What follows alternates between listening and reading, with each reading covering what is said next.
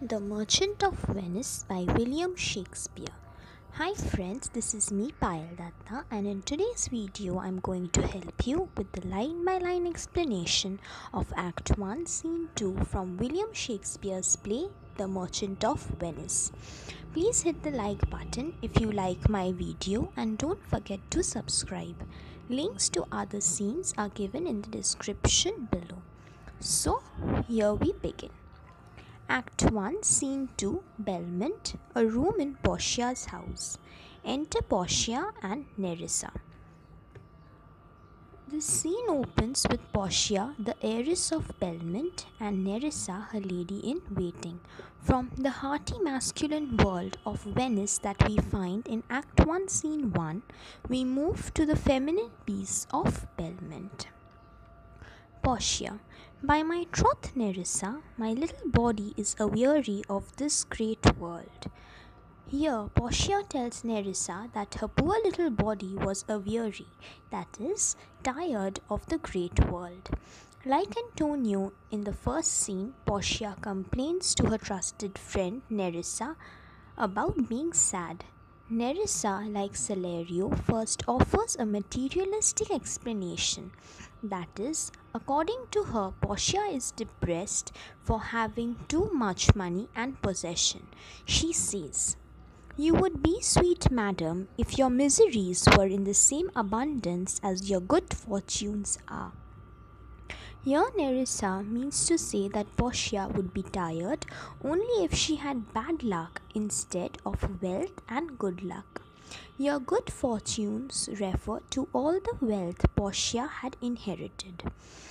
And yet, for aught I see, they are as sick that surfeit with too much as they that starve with nothing. Here Nerissa goes on to say that people with excess suffer as much as people who starve with nothing. It is no mean happiness, therefore, to be seated in the mean. She says that the best way to be happy is to be in between. Nerissa plays with the word mean. No mean happiness. Here mean means little, whereas when she states to be seated in the mean means between. Superfluity comes sooner by white hairs, but competency lives longer. That is, those who have too much grow old quickly, but those who have just enough live longer. Portia. Good sentences and well pronounced. Nerissa. They would be better if well followed. So when Portia agrees to Nerissa, stating that she had a good point, Nerissa tells Portia that it would be better if Portia applied them to her life. Portia. If to do were as easy as to know what were good to do, chapels had been churches and poor men's cottages princes' palaces. It is a good divine that follows his own instructions. I can easier teach 20 what were good to be done than be one of the 20 to follow mine own teaching. So Portia tells Nerissa that if doing good deeds were as easy as knowing how to do them, then everybody would be better off. Small chapels would be big churches, and poor men's cottages would be princes' palaces. It takes a good divine, that is, a good preacher, to practice what he preaches. Portia confesses that it would be easier for her to teach 20 people than be the one person out of 20 who actually do good things. The brain may devise laws for the blood, but a hot temper leaps o'er a cold decree. Here Portia makes a distinction between reason and will, or mind and body. She says that the brain can tell the heart what to do, but the cold rules don't matter when one has a hot temper. Such a hare is madness, to skip o'er the meshes of good counsel. Portia compares youthful high spirit to a hare, which easily leaps over the meshes, that is, the nets of good advice. Young people are like rabbits, and good advice is like an old man trying to catch them. But this reasoning is not in the fashion to choose me a husband. Oh me, the word choose. I may neither choose who I would, nor refuse who I dislike. So is the will of a living daughter curbed by the will of a dead father. Is it not hard, Nerissa, that I cannot choose one nor refuse none? She goes on to say that she can neither choose the one she likes nor refuse the one she dislikes, because the choice of a husband depends on the lottery of cascades devised according to her late father's will. To this Nerissa replies, your father was ever virtuous, and holy men at their death have good inspirations. Therefore, the lottery that he hath devised in these three chests of gold, silver, and lead, whereof who chooses his meaning chooses you, will, no doubt, never be chosen by any rightly, but one who you shall rightly love. Portia's father specified in his will that she couldn't choose her husband. Instead, when he died, he left behind a riddle. Anyone who wants to marry Portia must choose one of the three caskets, each marked with a clue. One is made of gold, one of silver, and the other of lead. The one who chooses the right casket takes Portia as his bride. Portia appears to be anxious over the prospects of choosing her husband through the lottery. However, from Nerissa's reply, we can say that Nerissa's reaction to the lottery was positive. She calls Portia's father ever virtuous and pious, asserting that holy men had inspirations at the time of his death. She consoles Portia by saying that she will be chosen correctly by the person whom she shall rightly love. Never be chosen by any rightly, but one who you shall rightly love. Here Nerissa puns on the word rightly. First, she means to say that no one would ever choose the right box who does not deserve Portia. She also means to tell Portia that the right person would choose her who would love her truly.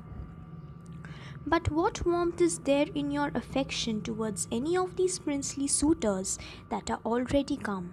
Now the two young women go on to amuse themselves by gossiping about the suitors who have already assembled at Belmont. Portia, I pray thee, overname them, and as thou namest them, I will describe them, and according to my description, level my affection. Portia asked Nerissa to call out their names, and she would describe them. Accordingly, she wants Nerissa to guess her affection towards them. Nerissa. First there is the Neapolitan prince. Portia. That's a colt indeed, for he doth nothing but talk of his horse, and he makes it a great appropriation to his own good parts that he can shew himself. I am much afeard my lady his mother played false with a smith. Here Portia describes the Neapolitan prince from Naples, that is Italy. She calls him a colt, that is, a young horse. She thinks he is an awkward young man who thought it was a great accomplishment to his character that he could shoe his horse himself, that is, he had a well control over his horse. She also informs Nerissa about her knowledge of his mother's affair with the blacksmith. Nerissa. Then is there the country palatine. Portia.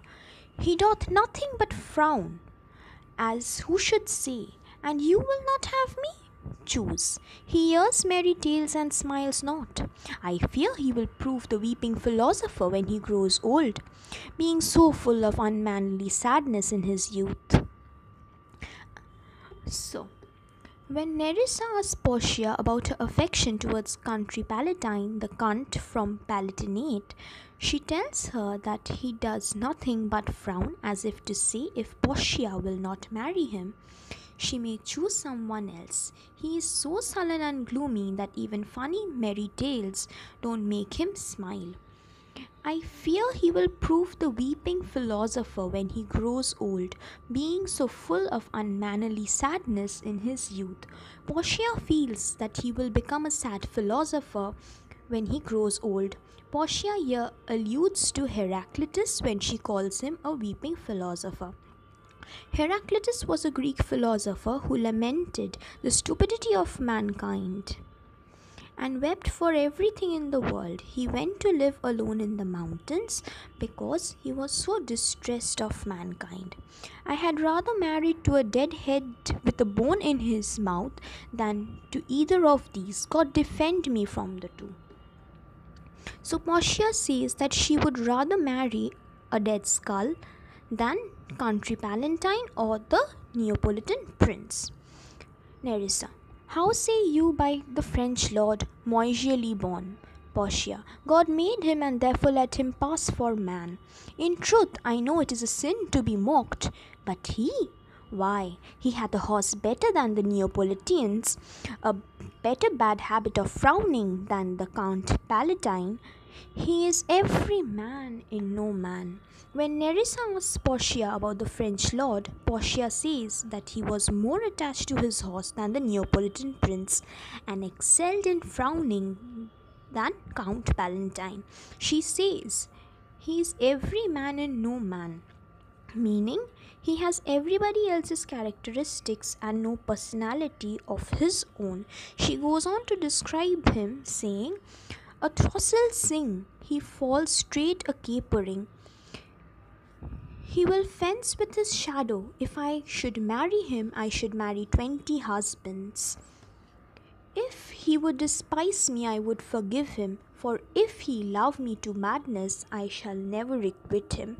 Here Portia describes the French lord. She tells Nerissa that the French lord was so fickle-minded that he would jump about when he heard a bird singing. Further, if he did not have anybody to fight with, he would take his own shadow as his rival. Portia feels that marrying him is like marrying 20 men all rolled into one. She concludes describing her affection for him, stating that she would understand if he hated him, because if he loved him desperately to madness, she could never be able to love him back. Nerissa. What say you then to Falconbridge, the young baron of England? Portia. You know I say nothing to him, for he understands me not, nor I him. He hath neither Latin, French, nor Italian, and you will come into the court and swear that I have a poor pennyworth in English? He is a proper man's picture, but alas, who can converse with a dumb show? How oddly he is suited! I think he brought his doublet in Italy, his round horse in France, his bonnet in Germany, and his behavior everywhere. So, when Nerissa asked Portia about Falconbridge, the young baron of England, Portia's reply we learn about the Elizabethan Englishmen's thoughts of their continental neighbours. The young baron is a caricature of the Englishmen abroad. The English have never been good at speaking foreign languages, nor is there a national dress for England like other countries. They seem to imitate the costumes of other countries. Here Portia says that she had no opinion about Falconbridge because they didn't understand each other. He did not understand French, Latin, or Italian, and Portia knew very little English. She calls him a proper man, that is, a handsome man, but calls their conversation a dumb show. Dumb shows were plays where characters did not speak and conveyed their messages by gestures. Portia further mocks his old dressing style.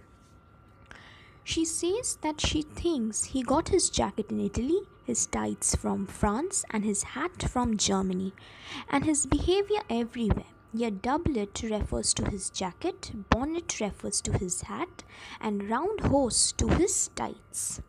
Nerissa. What think you of the Scottish lord, his neighbour? Portia. That he hath a neighbourly charity in him, for he borrowed a box of the year of the Englishman, and swore he would pay him again when he was able. I think the Frenchman became his surety and sailed under for another. Here Nerissa asks Portia about the Scottish lord. Here his neighbour means neighbour to the Englishman Falconbridge. Portia says that she thinks that the Scottish lord was very forgiving because he let the Englishman blow his ear without hitting him back. Rather than defending himself, he would threaten to pay back the Englishman later. I think the Frenchman became his surety and sealed under for another. Here Portia means to say that she thinks the French lord promised to help the Scottish lord by paying back to the Englishman and signed his name underneath the Scotsman's signature on the imaginary bond.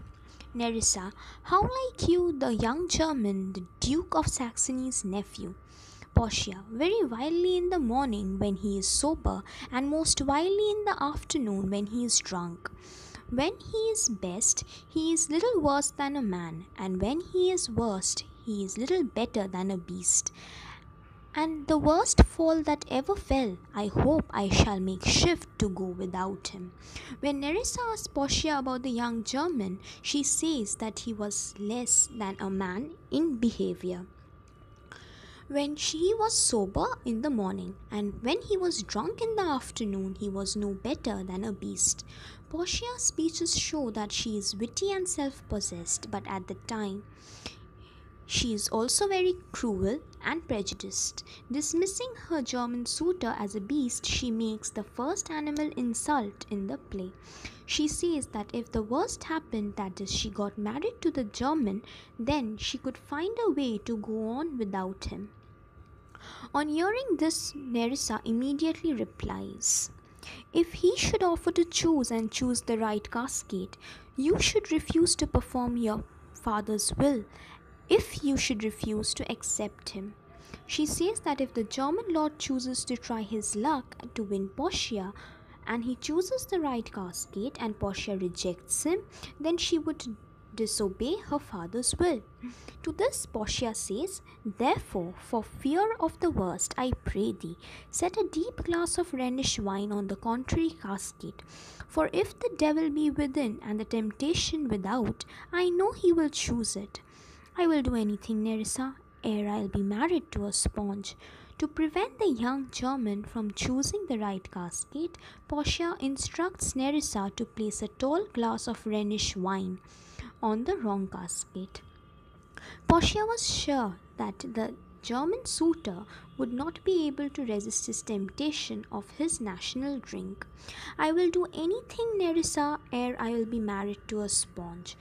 Portia calls the young German a sponge because, like a sponge that constantly absorbed water, the drunk young German constantly absorbed liquor. After Portia's view about the suitors, Nerissa tells Portia, "You need not fear, lady, the having of these lords. They have acquainted me with their determinations, which is indeed to return to their homes and to trouble you no more with suit, unless you may be won by some other sort than your father's imposition, depending on the caskets."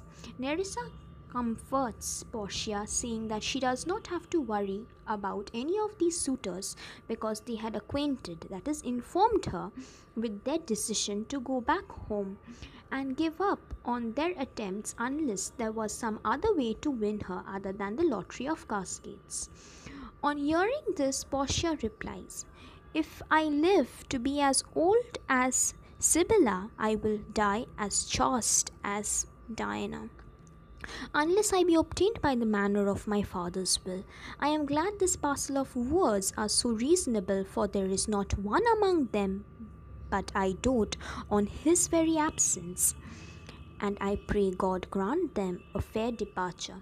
Portia alludes to Sibyl and Diana. Sibyl from Ovid's Metamorphoses was granted by Apollo many years of life as the number of grains she held in her hands.